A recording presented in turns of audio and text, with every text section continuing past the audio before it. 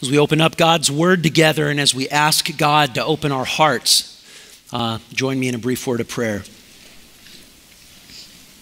Father, what we know not, teach us. And what we have not, give us. And what we are not, make us. For your Son's sake. Amen. The theme of our text this morning, and our text is Hebrews chapter 12, verses 4 through 7, but really all of 1 through 11. Hebrews chapter 12, verses 1 through 11. And the theme of our text is fatherly discipline. Like the verse of that last song that we sang, that God guides our ways with his fatherly hand, that a loving father disciplines his children. And so just before we read our text, permit me two brief stories from my own life of fatherly discipline. It was about 8 o'clock at night. The kids were young and we were actually getting the kids ready for bed. And there was a banging on the back sliding glass door of our house. And I walked back there, and it was the father from the house our backyard connected with, and he was angry. I opened up the sliding glass door, and he is in my face, screaming at me. And the deal was that our sons, they were about 8 years old maybe, had been playing together earlier that day. And they had done something wrong, and I had disciplined them. I didn't touch my neighbor's kid. I didn't touch his shoulder. I certainly didn't spank him. But I just, like I do, admonished them strongly and exhorted them about what's the right thing and what's the wrong thing and why not to do the wrong thing.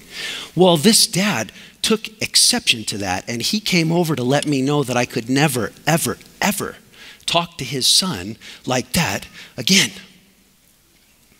The second story is one of my kids was maybe 15, and he asked if he could go to a movie. I looked up the movie, and I said, no, you can't go to that movie. Oh, he was so mad at me. He was disappointed in me. You know, Dad, I'm disappointed in you. And he was mad at me. And as, you know, young lawyer-oriented kids do, he was arguing with me that it was okay. And so, of course, like maybe your kids have done, he mentioned another Christian family, his friend that he wants to go to this movie with. That family is a Christian family, and his parents don't care if he goes to that movie. So Dad, why can't I go to that movie? And I tried to explain to my son, because without throwing that other family under the bus, I just tried to explain, you know, my convictions that for us, this is the line and this is the conviction. And he was so disappointed with me, and through the years, his voice has kind of echoed in my mind. Well, Dad, you know, he named his friend. Well, Dad, his parents don't care. His parents don't care. Our text today is Hebrews chapter 12. We're going to focus on verses 4 through 7. Let's read it starting in verse 3. Consider him who endured from sinners such hostility against himself, that you may not grow weary or faint-hearted. In your struggle against sin, you have not yet resisted to the point of shedding your blood. And have you forgotten the exhortation that addresses you as sons? My son, do not regard lightly the discipline of the Lord, nor be weary when reproved by him. For the Lord disciplines the one he loves and chastises every son whom he receives. It is for discipline that you have to endure. God is treating you as sons. For what son is there whom his father does not discipline? If you are left without discipline, in which we have all participated, then you are illegitimate children and not sons. Besides this, we have all had earthly fathers who disciplined us, and we respected them. Shall we not much more be subject to the Father of spirits and live? For they disciplined us for a short time as it seemed best to them. But he disciplines us for our good, that we may share his holiness. For the moment, all discipline seems painful rather than pleasant. But later, it yields the peaceful fruit of righteousness to those who have been trained by it. So as we look at this text together, I want to show you that sonship and suffering, that the greatest love of God and the gravest difficulties in the children of God, that they go together. As we meditate on this text together, I guess the best way to tackle it is to give you, kind of an overall understanding of it. So the first thing to talk about is that this text reveals our core identity, and our core identity is there in verse 7. It is for discipline that you have to endure. God is treating you as sons. For what son is there whom his father has not disciplined? As far as I meditate on this text, everything flows into and out of verse 7. Everything flows into and out of verse 7, and the identity of being a son of God. God is treating you as sons. If we have hard discipline in our life and we don't understand it, the way to understand it is to understand our identity, that we are sons of God. We don't talk enough about the privilege of adoption, that we are adopted as sons of God. J.I. Packer, in his wonderful book, Knowing God, says the privilege of adoption is the highest privilege in the Christian life. And we've been adopted as sons of God. You understand, sisters in the congregation, that every one of you is adopted as a son of God. You understand, brothers in the congregation, that every one of you is the bride of Christ. I don't know about gender-inclusive language. I guess sometimes it's helpful. But the biblical category of a son and the biblical category of a bride is meant to apply to both sexes in the congregation, that we're adopted as sons. What it meant to be adopted as a son is it meant to be a full co-inheritor of the Father's blessings, of the Father's treasures, of the Father's estate. The glorious doctrine of adoption, our core identity, is that we're sons whom the Father loves. So as we see that, then this text explains to us a main disconnect. And that is the disconnect between what God is doing, how God is treating us, and how we understand that. Look at verses 6 and 7. For the Lord disciplines the one he loves and chastises every son whom he receives. It is for discipline that you have to endure. God is treating you as sons. What the Lord does in our lives, his providential leadership in our lives, his fatherly discipline in our lives, what God does reveals his character. What's happening in our lives is our circumstances. There's a hard discipline in our life, and so there's a hard circumstance in my life. And the disconnect is when I read my circumstances in a way that misunderstands or misaligns God's character. This text says, if your circumstances are difficult because of fatherly discipline, don't misread that as if your father doesn't love you or doesn't care for you or is against you. It's actually the other way around. The main point here is that we grow weary or faint-hearted, verse 3, grow weary or faint-hearted in verse 3. We grow weary or faint-hearted when we despise or neglect, verse 5, we regard lightly the discipline of God because we have confusion and doubt about who God is and what he's doing in our lives. That's the main disconnect here. The main danger, I guess I'd show you that from verse 3. Consider him who endured from sinners such hostility against himself, so that you may not grow weary or faint-hearted. The main danger is that you'll grow weary or faint-hearted. This is what will happen. You'll grow weary or faint-hearted, verse 3, if you, verse 5, have forgotten Or verses 6 and 7, you've made that disconnect and you've forgotten God's character, and your circumstances have made you doubt God's character. That's the main danger, is that your circumstances make you doubt God's character, and that makes you grow weary or faint-hearted. Then you treat God's discipline lightly and you quit resisting sin. You see, verse 4 says, in your struggle against sin, resist it. Well, if I'm doubting God's character and I'm weary, I'm not going to be able to resist sin from a standpoint of strength, because I doubt God's love and I don't have an enduring faith. So don't make the main disconnect between your circumstances and God's character. Don't fall into the main danger of growing weary because you've forgotten God's word. Instead, remember your core identity, that you're a son of God. And remember the main attitude and action focus of this text. That's the next thing to show you, just by way of an overall understanding. The main attitude and action focus of this text is there in verse 3.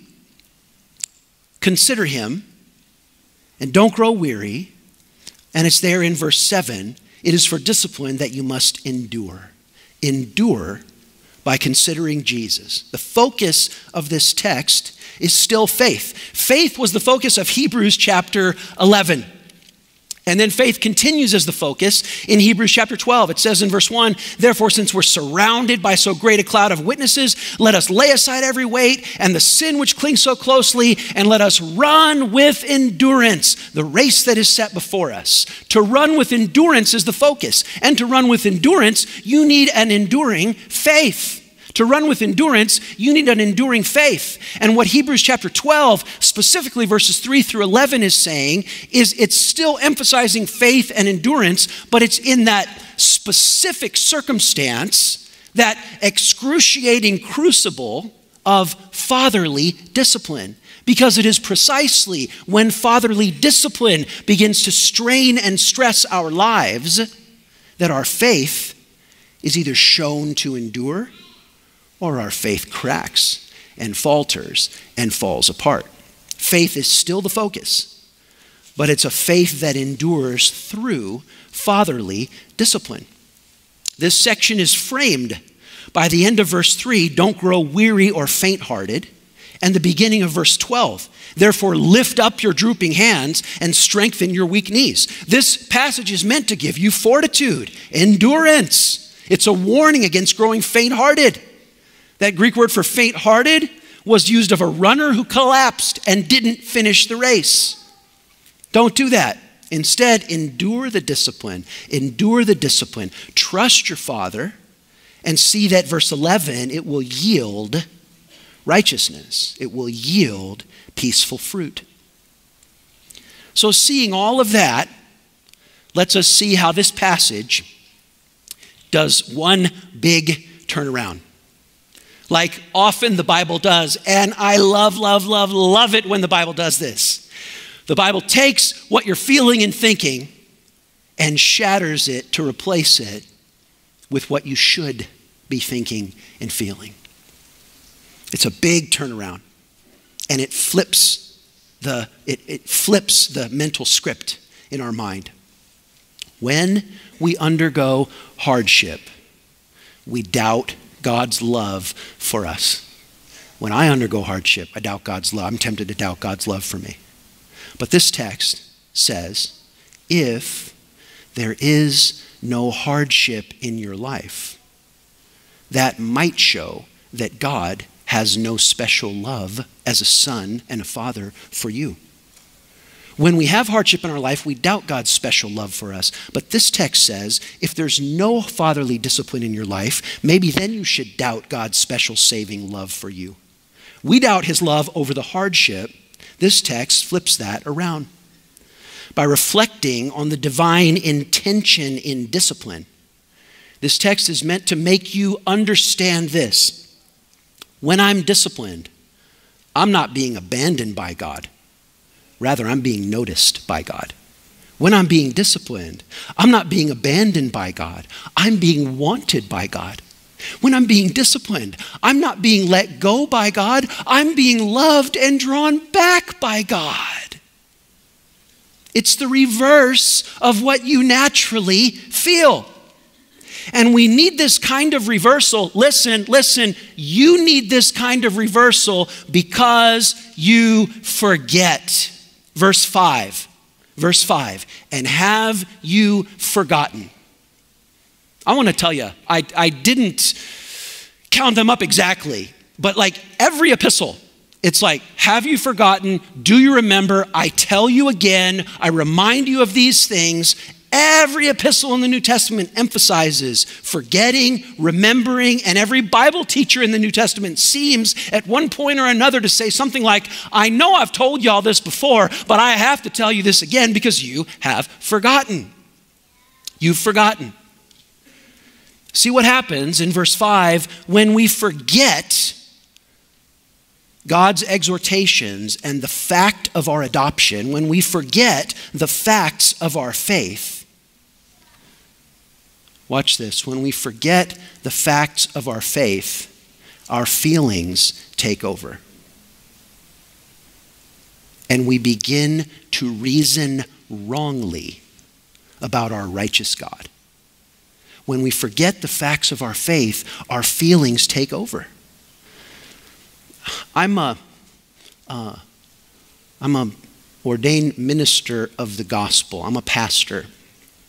I'm not a psychologist. I am an expository preacher, meaning that I spend hours every week digging into God's word. And I may be wrong about this, but it's my opinion that being an expository preacher makes me better at human psychology than any psychologist who's been trained in secular principles of psychology. Because this word reveals the inner workings of the human heart. And I want to tell you, as a pastor, how many times I've pastored others, how many times in reflection in my journal, I've had to almost pastor my own heart and reflect that I'm in the spot that I'm in because feelings and seemings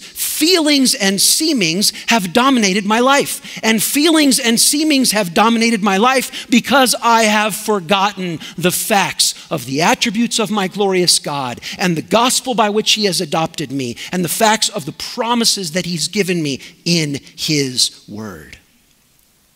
So don't forget. Don't let your feelings take over.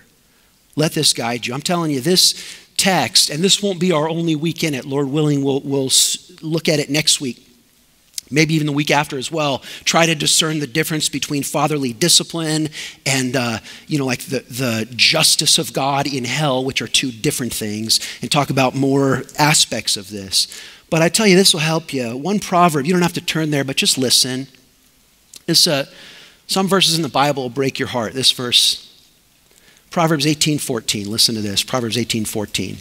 A man's spirit can endure sickness, but a crushed spirit who can bear? Proverbs 18:14 says that your spirit can endure sickness. You could get into an accident and lose an arm. You could be sick and have to go through some hard process and lose all your hair and vomit continually and have a hard time physically. A man's spirit can endure sickness of the body, but a crushed spirit who can bear? You feel like you have a crushed spirit? You feel like you know someone who's in danger of having a crushed spirit? I'm telling you, this text is the remedy. Because when we misalign God's character and we misunderstand the circumstances in our lives and we have a crushed spirit because we doubt the loving hand of our Heavenly Father, a crushed spirit, who can recover from that? This text may save you from shipwreck, from doubt that spirals into despair and abandonment. So get it right and remember it. Remember it. Verse 5, do not forget. Verse 5, do not forget. This is the key. Your endurance in faith requires the grip of God's love for you. Your endurance in faith requires your continued assurance that God loves you. And if every time there's hardship in your life, you doubt God's love for you, I don't see how your spirit could endure. Your endurance requires your assurance that you belong to God and that he loves you. And so one of the things this text is telling you is that the fatherly discipline in your life is God loving you. It's God caring about you. It's God caring about your prosperity in the future. It's God caring about your safety in the present. It's evidence of belonging in the Father's family. The son that is without discipline is an illegitimate son. It's evidence of a family belonging and of fatherly love. So to live the Christian life and to have an unbroken spirit, an uncrushed spirit, you need to understand that the highest privileges and the hardest disciplines go together. That's the way it is. Those things don't seem to go together. If God gave us a vote, we may say we don't want those things to go together, but they go together. Divine sonship and the suffering of discipline. Divine sonship and the suffering of discipline are not contradictions. They actually belong together. And I want to take more than 1 week on this because I think it's hard for us to see. And I certainly admit it is hard for us to feel. You may have to battle to see and feel this. You may have to fight that battle for 10 years, but I want to tell you, keep fighting it. It's worth it. Divine sonship and the suffering of discipline. Just a small aside, because personally I'm fascinated by these things. The rhetorical structure of the book of Hebrews, if you remember, it was a while ago, in Hebrews chapter 2, we had all these lessons about how Jesus, as God's son, suffered. And there's this rhetorical patterning. It's mind-blowing that in that sort of indicative portion, gospel portion of how Jesus as God's son suffered in chapter 2 is now mirrored here in chapter 12, that those who are in Jesus, specifically as God's sons, they suffer. Divine sonship and the suffering of discipline. So this is this just hopefully gives you a core understanding of the key themes that are here. Now, all the rest of what I want to give you this morning is just 4 encouragements for you based on this understanding of this precious paragraph of Scripture. 4 encouragements for you. Encouragement number 1.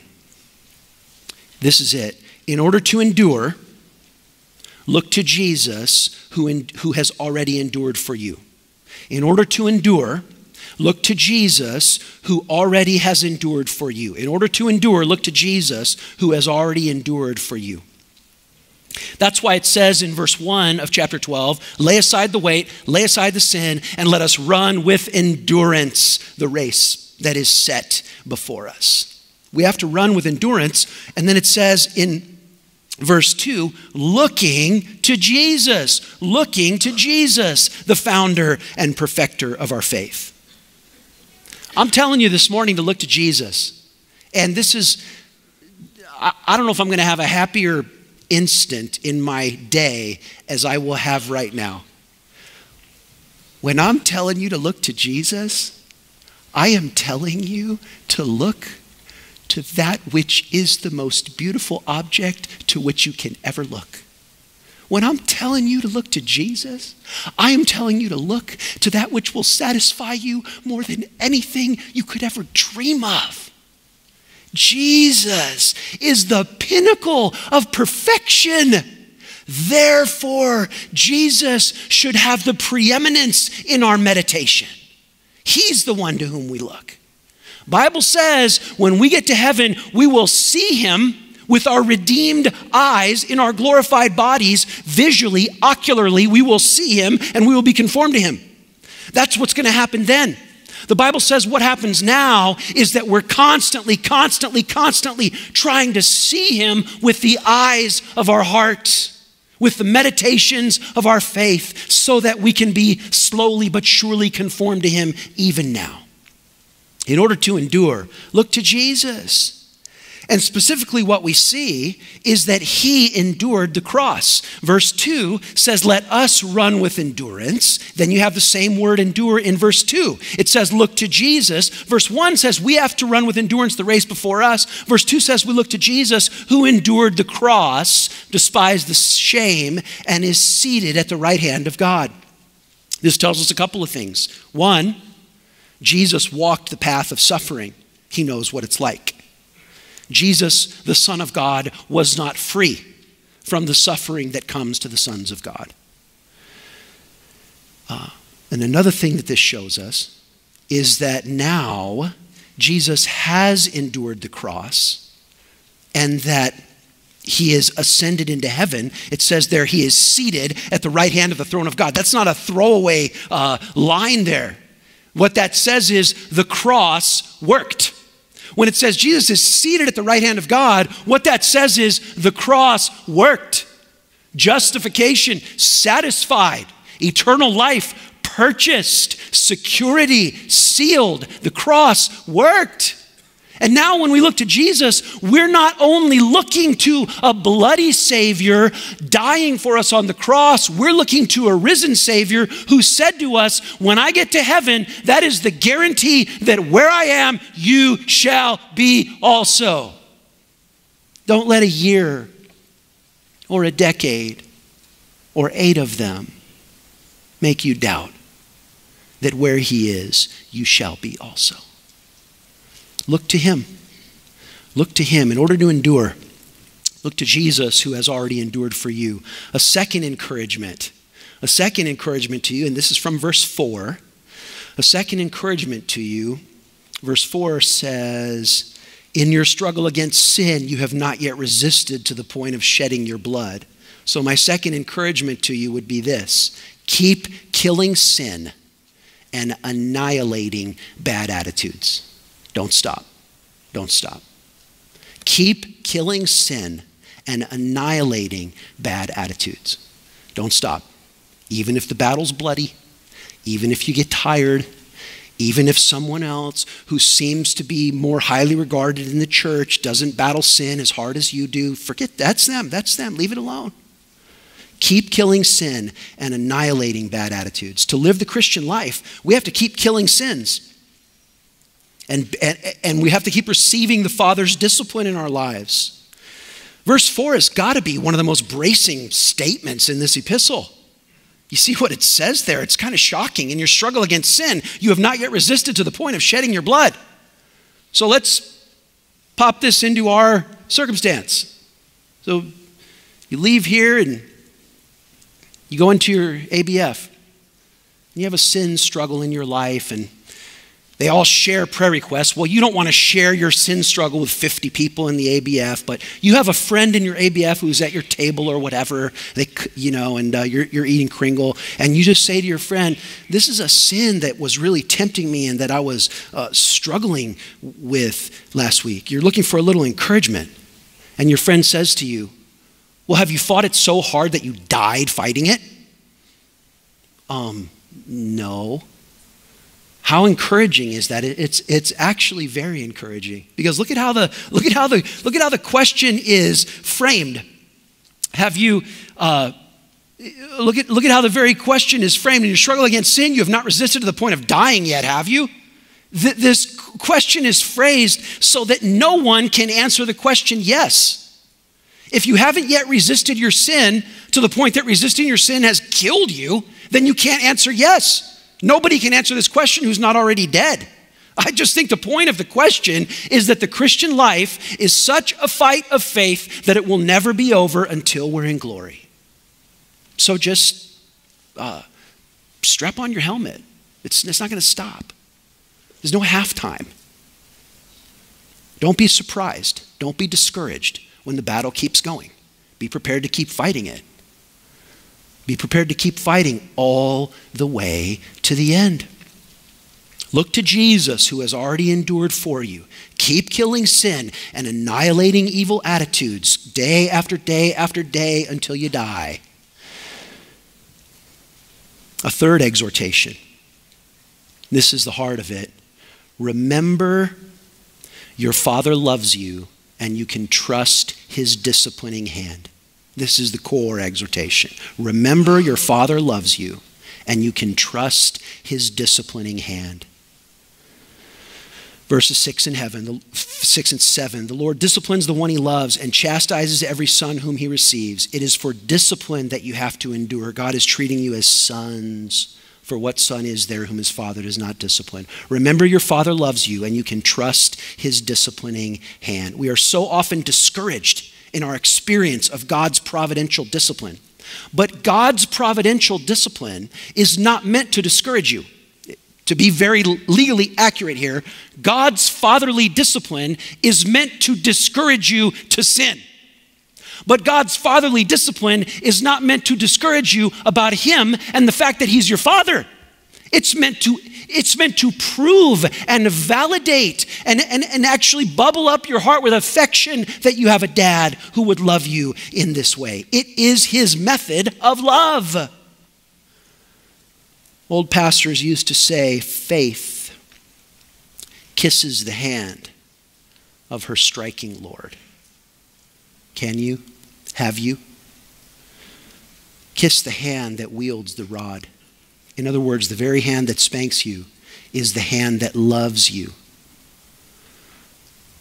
And again, maybe next week or the week after, I'm not saying every hardship in your life is God spanking you for sin. We'll talk next week or the week after maybe about some discernment there. I'm not saying every bad thing that has happened to you is God disciplining you.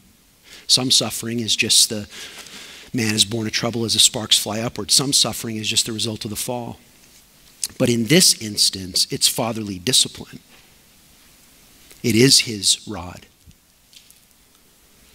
And it's easy for us to say that the hand that strikes you is the hand that loves you. It's hard to come to believe that. It's very difficult to come to feel that, but that's the fight of faith, and it's worth it. It's worth it, my friends. It's worth it. Keep at it. The best illustration here is John Newton's poem titled These Inward Trials. Just, if I remember, I'll put it up on RBC's Facebook or whatever, but you can look it up. John Newton's poem, These Inward Trials. The poem begins with a prayer that we should all pray. The poem begins with John Newton saying, God, you are holy. I am yours. I want to be holy. This is how John Newton begins his poem. I ask the Lord that I might grow in faith, in love, in every grace, that I might more of his salvation know and more earnestly seek his face. That's a great Christian prayer request. And the way the poem goes is John Newton's like, this is a great prayer request. God, you want me to pray this, so now just hook me up. Be good to me and answer this prayer. Oh, God answers his prayer, all right. Listen to what he says next. I hoped that in some favored hour at once he'd answer my request and by his love's constraining power subdue my sins and give me rest. I think the same way. God, I'm praying the right thing. And so since I'm praying the right thing, you're going to give me rest. God doesn't think that way. Here's how the poem concludes. Instead of this, he made me feel the hidden evil of my heart, and he let the angry powers of hell assault my soul in every part. Yes, more, with his own hand, he seemed intent to aggravate my woe. He crossed the fair designs I schemed, blasted my gourds, and laid me low. Lord, why is this? I trembling cried. Will you pursue this worm to death? 'Tis in this way, the Lord replied. I answered prayer for grace and faith.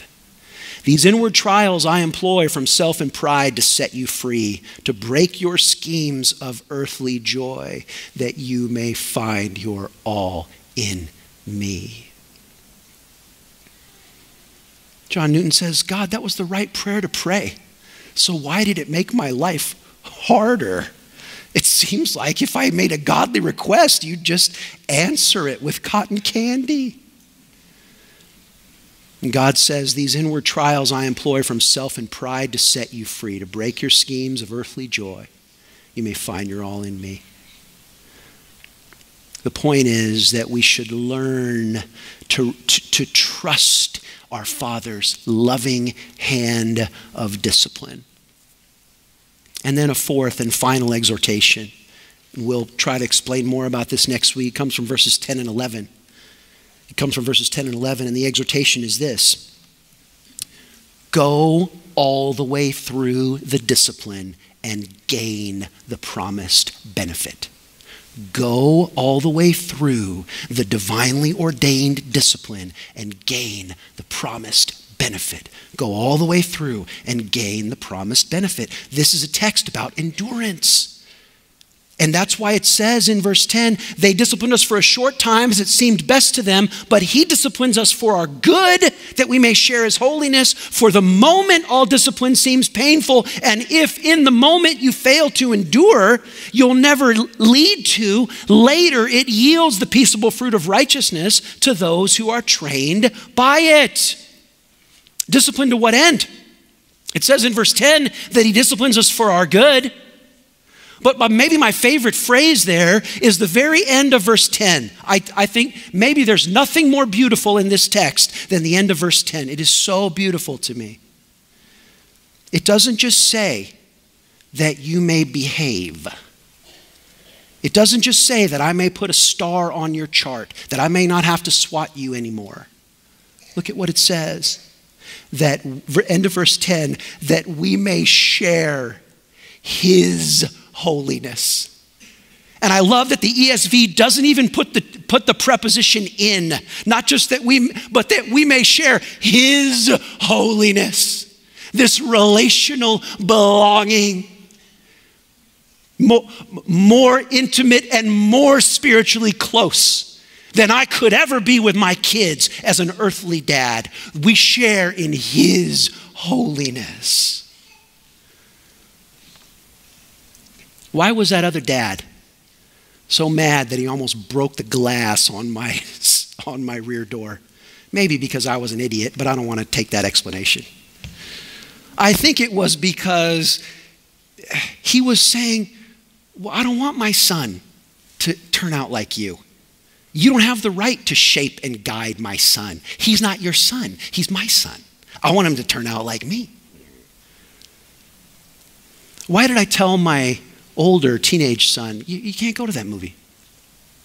Because I was trying to get him to share my values, the beauty of holiness, the wonder of sexual integrity only within the bond of marriage. I want him to share those values and convictions because they're beautiful, because they'll make life sweet, but because they're a part of God's holiness.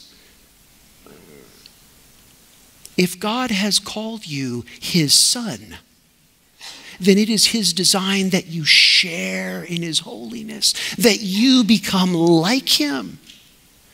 And so this is what he's doing in your life. Man, this is game, set, match. This is Genesis to Revelation. Revelation, we will see him and we'll be made like him because we'll see him as he is. What did the serpent say in Genesis? He says to Eve and Adam, the first son of God, he says to them, if you want to be as God, disobey God. This text says, if you want to be as God, if you want to share in his holiness, then let him as your father guide you into greater obedience through his fatherly hand of loving discipline so that you can be conformed to the beauty of his holiness, so you can be embraced by a father more than any earthly father could embrace his son, so that you can share in love, family love, the love that created the universe, the love that predates the universe, so that you can share in that love. This is what the Father is about as he lovingly disciplines you. This is his method of love. Let's pray. Father, what we don't know or didn't know, you have now shown us and taught us by your word. What we don't have, enduring faith, sanctified life. These things that we don't have yet as we want, grant them to us now through the remembering of your word. And so, God, as we ask the very words of this text, that we may share in your holiness. Give us faith. Let us see and be transformed by your fatherly love. In Jesus' name we pray. Amen.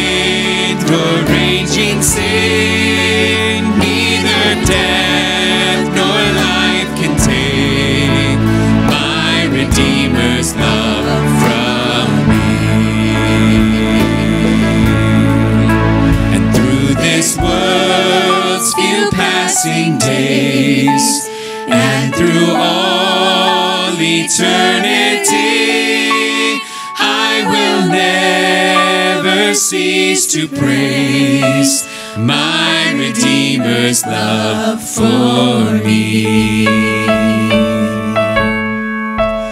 Oh, the love of my Redeemer, never failing, come what may.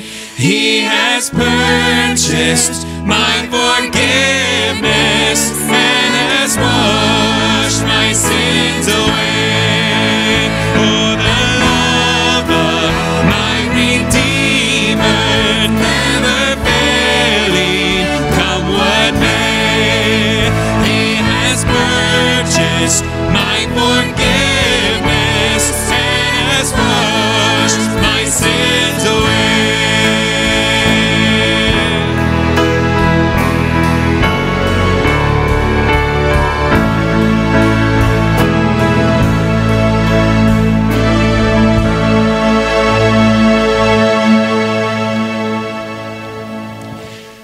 Now, church, may the Lord bless you and keep you. And may the Lord give you such faith in the Lord Jesus Christ, that you leave here with the assurance that he has loved you and he has washed your sins away. Amen.